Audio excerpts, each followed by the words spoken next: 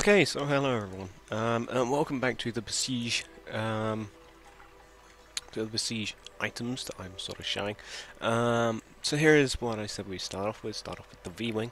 So the V-wing is a very simple design. Starting block is sort of the base because it's an easy base to start with. It's the first block that you get. So yeah, I built it from the starting block. Just two of these wooden blocks from the starting block. Piston here.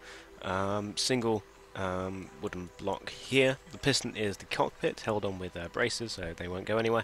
As for the rotating wings, you've got a turn block with a wooden block stuck to the side of that. On here, this is supposed to be the insignia. It's a metal plate, and then a large aerodynamic propeller on the actual turning block, and then on the small wood block, smaller aerodynamic propellers. So you go small aerodynamic here, aerodynamic propeller here, and then same on the other end. And those are activated with left and right arrows. As you can see, left arrow turns it like that. So if I was to take off 0G, we could land. There you go. And then turning on 0G, lift up. Then right arrow will turn the wings, and then off you can fly for the glory of the Empire, or for the Galactic Republic. Either one. It depends on what movie you're in.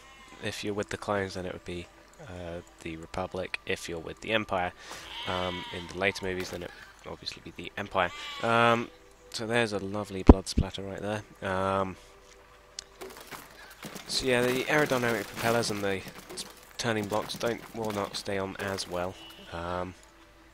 See, we've already lost a bit. There's a bit. That's the cockpit. Off comes another bit. Oh yes, braces. Tried to add some detail there, but as you can see, the braces sort of get covered up by the wood. There you go. There's my attempt at making it, but yeah, doesn't really work. So yeah, there's the V-wing. Now, moving on from that, I've got two different Vulture Droids. Here's one of them. This is the flying one, which is the first one that I tried to make. There is the starting block. From there, I built up with one block of wood, with a small wood block, one up, one across. That is the cockpit, or at least the rear of the cockpit. Slopes made with braces, or also strengthened as well. Then from that, wooden block here, here and here. This is a this is a turn steering hinge attached to this wooden block, which will turn it that way, not that way. It won't turn it from this way, it will instead turn it this way, so these will rotate rather than sort of go out. So yeah, from this, to make the wings or legs of this Vulture Droid, it's a wooden beam, a wooden block, two long wooden block, and then another wooden beam, because they sort of start thin, come out, and then come back in again. And then for the sort of symbol-y sort of things that they have on their legs, I've just added gripper pads. And then again, braces here at the front to try and make that slightly rounded, like how it is. And then with these, because they aren't actually attached, as you can see, there is a gap. We actually get something here.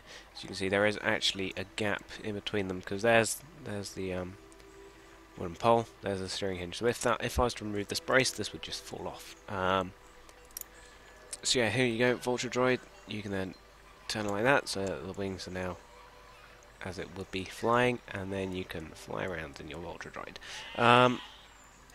This was one of the early models that I made. I made this fairly early on. As you can see, it's not all that sturdy, because after all, they are only wooden poles. There you go. As you can see, it does break apart very easily, because yeah. There is the main body. There is the body of the Vulture Droid. If you were to deleg the Vulture Droid, that's what would be left. There you go. So yeah, not that steady, because they are only wooden poles. Two of the wooden pole legs are only held on by braces. So yeah, you can see why why they came off pretty easily. But yeah, it is a Vulture Droid. That's a flying one. The other one that I had, I basically just turned the legs, got rid of the legs, made it standing, and then yeah, there you go. Take off 0G. So there you go. There is your walking Vulture Droid. You can then sort of drag this around and land. No, it fell over. Oh, lucky not to crash into that bomb. Let's get him back on his feet. There you go. Rehabilitation of Vulture Droids. Charity organisation. Oh, off comes a leg. By leg. Don't need you anyway. You have 3 legs. So, yeah, here you go. Here's our Vulture Droid. Oh, again, very lucky not to hit that bomb. Can we grip it? Grip it with the pads. Grip it. Can't. No, it's sliding down. Oh, and he's exploded. Well, that happened. So, yeah, there you go. There's the walking Vulture Droid. Moving on from that now. Where does it go? The X-Wing. This is the most popular model so far that I made, and this is actually the first model that I made, so this was my first one. I have upgraded it a couple of times to make it better. For example, these didn't used to be steering hinges, these used to be just wood, so it used to be just a wood X-Wing in a closed position, wings closed. For the main body of it, it's 5 long wooden blocks with braces leading up to the cockpit, which is a piston. The engines are made of flamethrowers, gripper pads at the back for the added detail. The cannons are made from a wooden pole, which sort of sits out that way, and then metal spikes on them. The steering hinges are for the wings, so as you can see, start it left and right arrow control the wings, so you can have the wings into the X shape, and then you can fly around, defeat the Empire. Y turns on the flamethrowers for the engine. So there you go, off you go. And yeah, there's my X-Wing. It is the most popular model so far. It has about 30 people downloaded it as of now, which is... oh, that was a person, I think. No, that was my X-Wing. Yeah, my X-Wing's dead. So as of right now, it is a Friday, actually. Friday 22nd in England sheer time. It has about 30 people actually subscribe to it. One person's actually favorited it, which is yay. And yeah, this is the most popular one. The other 2 videos I did a couple of days ago, so it would have been about the 20th, 21st, about them. Not too sure, still slightly else, so my memory's not quite as functioning. Don't know what that has to do with my memory, but I'm going to use that as an excuse. So, yeah, X-Wing. The X-Wing is a very popular model, and I do like it. It is a good model. Now moving on to the Y-Wing here, which is the second model that I made. Obviously not as popular because nobody can beat the X-Wing. But here you go, here's the Y-Wing. So, here's the starting block. Built out 5. Built out 5 wooden blocks. About the middle, one across, one up, one across the other side. Braces everywhere for the cockpit. So here is meant to be the cockpit underneath these braces, and this is just for structure and to look nice. These sliders are just for more detail. The detail of the engines, and then here are the actual engines with braces holding on the one wooden block for the sort of gap that's in between the engines. Don't know why they did that. Anybody who works and services Y-Wings, please explain to me as to why that design is. But oh well. As I don't service Y-Wings, I service more TIE fighters.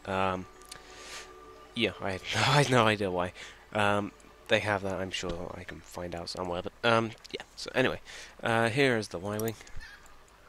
Yeah, it's a pretty thin model. The sliders do move, which they're not meant to, but they're meant to be for detail. Oh, avoid that. So, yeah, here's our Y-Wing. It's not as sturdy. Come on, grab it. There you go. As you can see, it does wobble. It will break apart pretty easily, I'm guessing, because look at those engines wobble. Look at it all. Hey, let me try and take off this engine. There you go. There's one engine gone. Let me get the other one. Yeah, there you go. So here's the main body. Can we break this apart in two in the centre? I don't know. Oh, it flies pretty fast. There you go. Total failure of the structure. So yeah, here is the Y-wing. Now moving on to some that I made more recently, yesterday and today. So here's the next one, the Sith Infiltrator. This, I wasn't too sure if I was actually going to do this, because actually looking at it is a pretty difficult thing to do. If you think about it in Besiege, where everything is square, like Minecraft.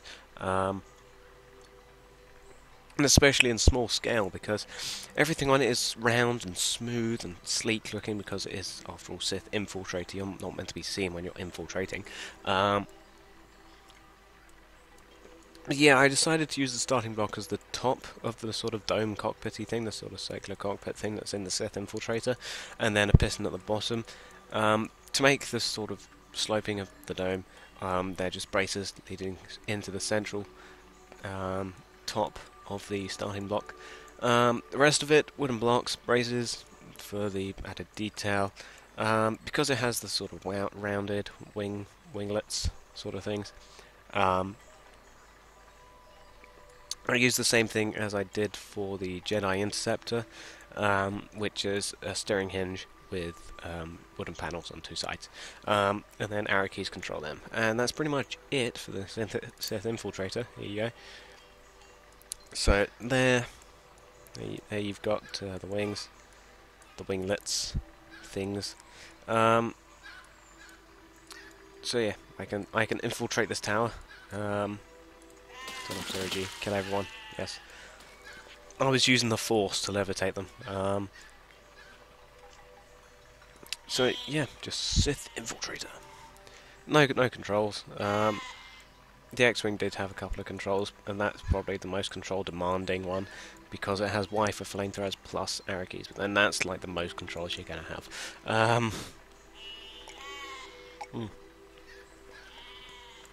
Sorry, I have a cup of tea and I sort of got to drink it now because it's nice and warm.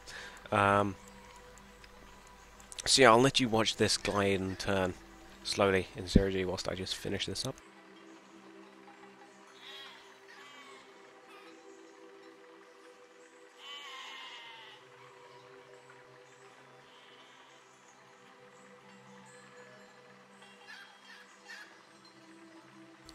Okay, sorry about that. But yeah, I really needed to drink that tea. Delicious, delicious cuppa. Delicious cup of tea. I couldn't be British without having my cuppa. Right. Oy, off it bounces. Wait, we haven't done stress testing. That's like a thing that I have to do now. Now that I've started, I have to stress test everything. Oh, off comes a winglet. Off comes the other one. Oh, yes, that's broken it all apart. Look at that. Only the braces have held the structure. Alright, off you spin. There you go.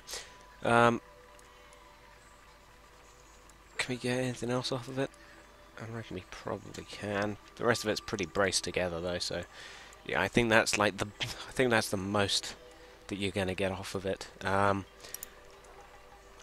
So yeah, here you go. There's the Sith Infiltrator.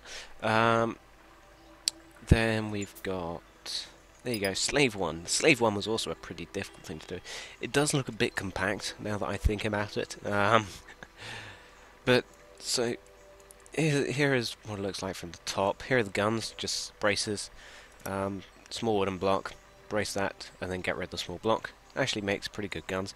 Here's the cockpit, integrating the starting block. Here is the base. The most difficult thing about this was actually starting it and also doing this, which are the wings, and I'm still not very happy about them. But yeah, on the bottom of the base, just a little bit of detail and also make it look a bit nicer. Wooden panels, just on there. The body doesn't really have much. These are turning blocks. turning blocks for the wings, with a hole there so they actually move and don't get stuck. Okay, so yeah, need to leave a little hole, otherwise it would get stuck on this bit. Other than that, I don't really like the wings. It seems a little bit strange. It looks strange. I think I made it a little bit too compact, a little bit too mini. There's a loud sheep bar.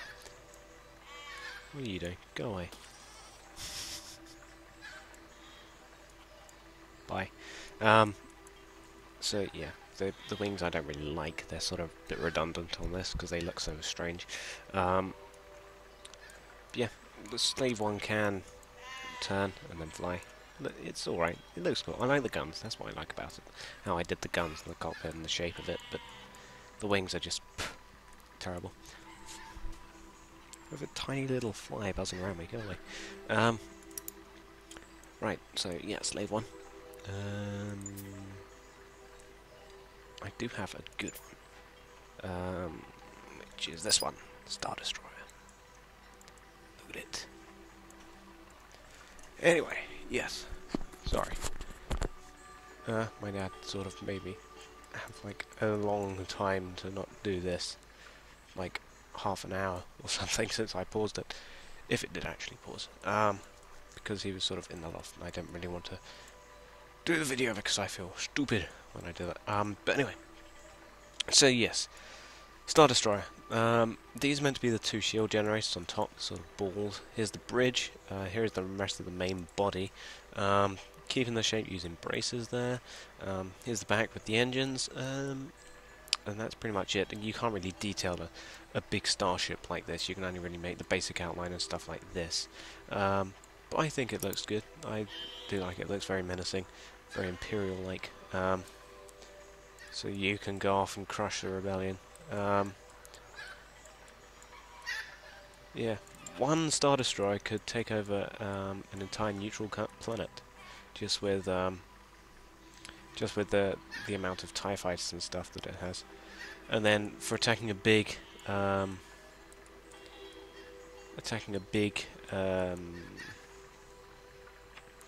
industrial planet, or a rebel-held planet, 6 Star Destroyers would be used,